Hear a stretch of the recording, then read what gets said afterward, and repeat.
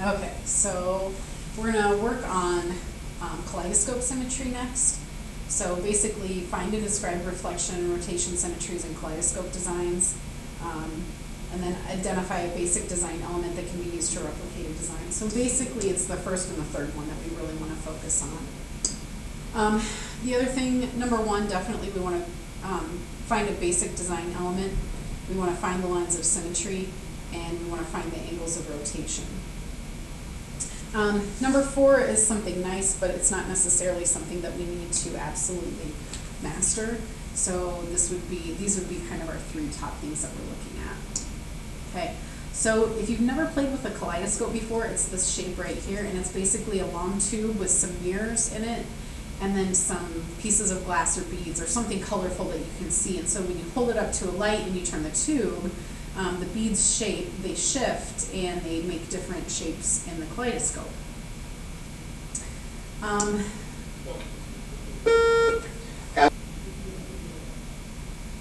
Okay, so if you look at these designs here, and these are in your book also, 5 of these designs are kaleidoscope designs because they're similar to what you would see if you were looking through a kaleidoscope.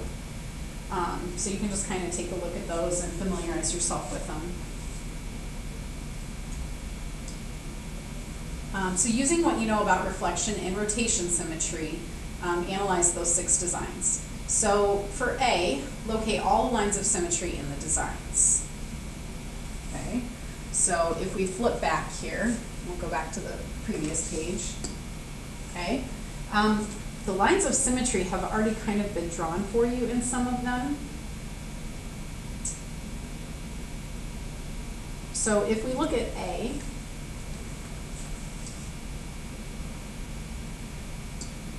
use red. If we were to, again, you're thinking about lines of symmetry, so you're thinking about where you can fold it, so that if you fold it one side onto the other side, the sides would match up equally. So for sure, this would be a line of symmetry. You would have another line of symmetry right here. They've already kind of been drawn in for you right here. Now if you look, you should have other lines of symmetry as well. So for example, from this point right here to this point right here would be another line of symmetry. From here to here would be another line of symmetry, and then from here to here would be another line of symmetry. So this one altogether has 1, 2, 3, 4, 5, 6 lines of symmetry. If we look at this one here, the night and the moon and stars, again, they're kind of drawn in for you. So you'd have a line of symmetry here, a line of symmetry here, you'd have a line of symmetry here. Now, if we were to try and cut this one in half, this one would not be a line of symmetry because if you look even just at this triangle, this half of the triangle does not match this half of the triangle. So we couldn't fold the whole thing on this diagonal right here. So this one only has 3 lines of symmetry. If we look at this one, okay, if we were to take and draw a line of symmetry here, you can see that the MATH is symmetric, but if we were to fold this over, this triangle here would have to match up with the design on this triangle here. And because there's no division sign right here, this one is not going to be symmetric. And even if we tried to match this one up with this one, this would not be oriented the right way, and there's just no way to make this symmetric. So this one actually has no lines of symmetry. Again, if we look down here, you can see that we've got line of symmetry here, line of symmetry here, line of symmetry here, and then just like this one up above, if we fold this one right here, and right here, we also have lines of symmetry. So this one would have 6, just like this one would have. And with this one, again, we're going to do line of symmetry here, line of symmetry here, line of symmetry here. And again, if we were to try and cut this one down the middle, this half of the triangle over here doesn't match this half. So these are the only lines of symmetry that we have. And then again, for this one, line of symmetry here, line of symmetry here, line of symmetry here. And then again, we could do each of the diagonals for this one. So we could do halfway through here, halfway through here, and halfway through here. Okay? All right, so we've figured out A. give the angles of rotation for the designs with rotation symmetry. So if you need to pause for a second or two to kind of look at the paper and figure out which ones have rotation symmetry, remember that in order to find your angle of rotation, you're taking 360 divided by the order of rotation or the number of rotations. Okay, so take a peek, take a second. I'm going to reset this page and see if you can figure out where your rotation would be.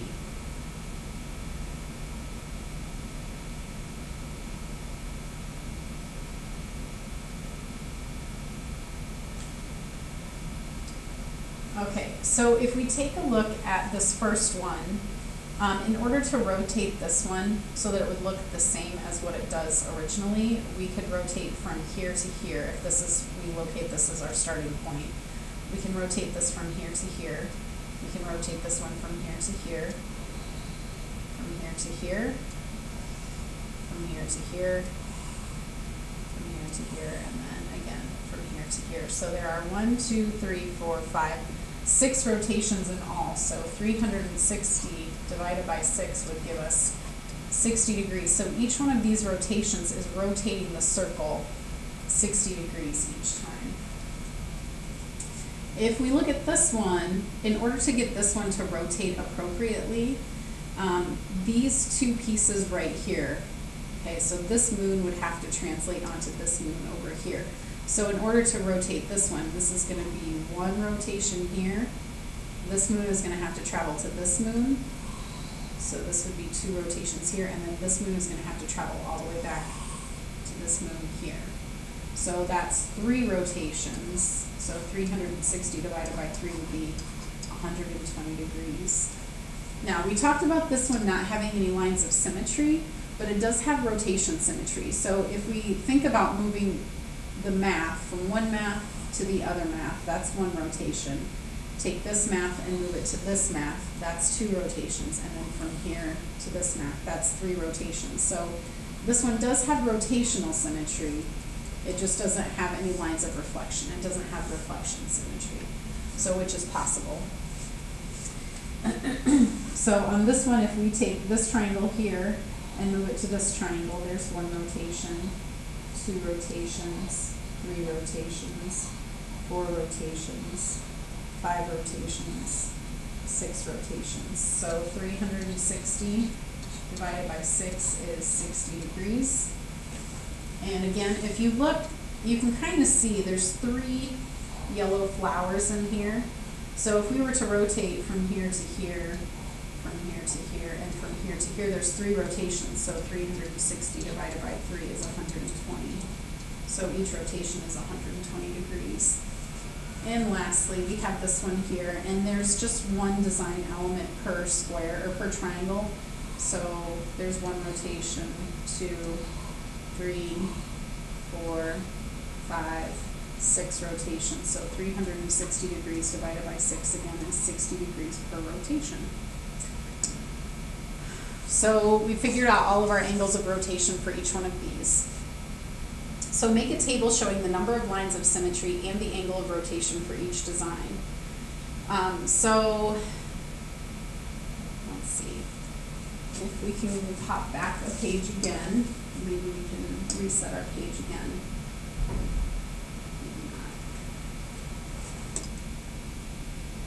Okay, so I went back in and I put in the lines of symmetry for each one of these again. Remember, number 3 didn't have one. So we'll just call these A, B, C, D. Oh wait, they're already labeled. Look at that. A, B, C, D, E, and F. Okay, so what I did is I set up a table somewhere in here, okay? So figure A, so if we go back to figure A, we decided that it had 6 lines of symmetry. So 1, 2, 3, 4, 5, 6 lines of symmetry. So it has 6 lines of symmetry, and then the angle of rotation that it had was 60 degrees, okay? So 60 degrees. Figure B had 3 lines of symmetry, 1, 2, 3, and its angle of rotation was 120 degrees. So it had 3 lines of symmetry, and the angle of rotation was 120 degrees. Now, if you remember, C is the one that didn't have any lines of symmetry, but its angle of rotation, I believe, was 120 degrees also. Yep, so 120 degrees, okay? D was another one that had 6 lines of symmetry, so 1, 2, 3, 4, 5, 6. So 6 lines of symmetry, and it had a 60-degree angle of rotation, okay? On this one, letter E, it had 3 lines of symmetry, and its angle of rotation was 120 degrees. Keep going the wrong way, sorry. Had 3 lines of symmetry, and its rotation was 120 degrees.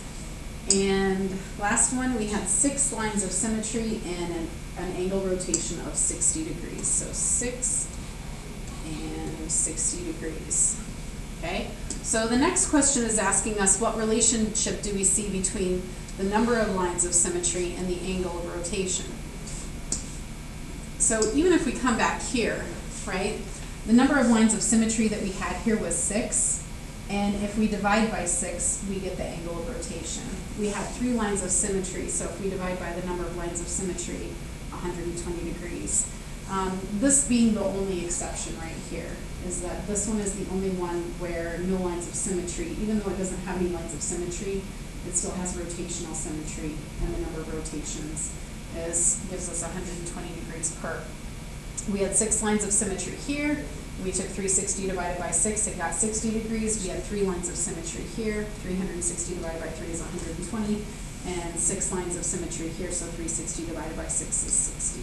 So the relationship between the number of lines of symmetry and the angle of rotation is, if we take the number of lines of symmetry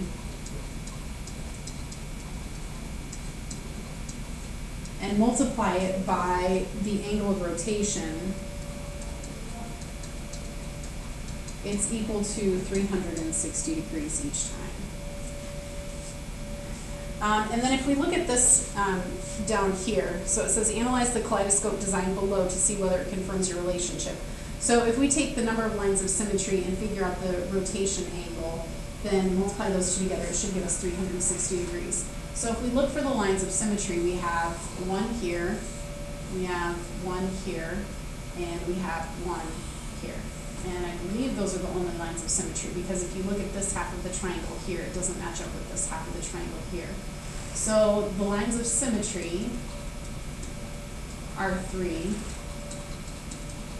And now let's look at how many times we can rotate this one. So if you look, we can go from this part right here. So if we look at this right here, there are 3 of those. So we would rotate this one to this one, and rotate this one to this one, and rotate this one to this one. So 360 divided by 3 is equal to 120 degrees. So now if we multiply 3 times 120, that gives us 360 degrees. So that confirms the relationship. The next question, oh, there's our table that I didn't think we had. Each of the designs can be made by repeating a small piece of the design. So we call this piece the basic design element. So for each design, sketch or outline the basic design element.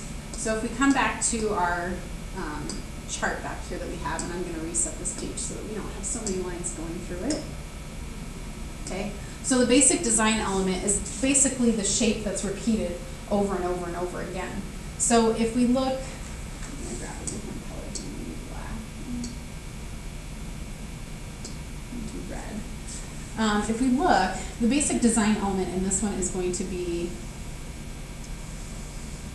this piece right here, okay? This is the piece, if we rotate it every time, it's the piece that's repeated every single time. The number of design elements is equal to the number of rotations that you have. So, for example, on this one we had 6 rotations, so there should be 6 basic design elements. So we have 1, 2, 3, 4, 5, 6. If we look at this one, remember we had 3 rotations. So our basic design element, there should be 3 of them in the figure that we have. So this is the basic design element. If you look, we have a moon facing this direction, and we have a moon facing this direction. And in order for it to be the basic design element, it needs to be rotated all the way around. So we have the moon facing each other here, and the moons facing each other here. Again, with this one, so our basic design element in this one is going to be the part that says math time with the division symbol. And then down here, our basic design element is just going to be one triangle of the hexagon. And again, this one is going to be similar to these two up here, because if you notice, this piece right here would be our basic design element. That includes the whole flower here. You could potentially use this as your basic design element also. Along with this up here, you could use this as your basic design element, and you could use this as your basic design element. And then in this one right here, here's your basic design element right here. So I think we have all of those outlined. One of the designs is not a kaleidoscope design. That is, it is not similar to a design you would see if you look through a kaleidoscope. Which design do you think it is and why? So if you were to look at these designs, which one do you think would not be a kaleidoscope image? Well, the answer would be C, because this one doesn't have any lines of symmetry. So in order for it to be a kaleidoscope design, it needs to have reflection and rotation symmetry. And because this one doesn't have any lines of symmetry, this one can't be the kaleidoscope design. Okay, so summarize, these are the ACE questions that go along with it. They're also, I attached this as a PDF file to the website. So this should be on the website as well. Also, it's on page 20 to 25 and 31 to 32 on page 18. I also have a couple of other pieces that will help you out with this, and they're also attached on the website. If you have questions, let me know. I will keep working on getting the rest of these. I think I have 2 other flip charts to post after this one. There's a CFA that we have on Wednesday, March 8th. So as soon as you get through with this one, or sorry, as soon as you get through with 3.1, you should be ready for the CFA. So I may not post again until after spring break. I'm going to try and get up to 3.1 posted, maybe by tomorrow, maybe by Thursday, and then we should have spring break off. If you have questions, let me know. Hope everything's going well, and we will talk to you later.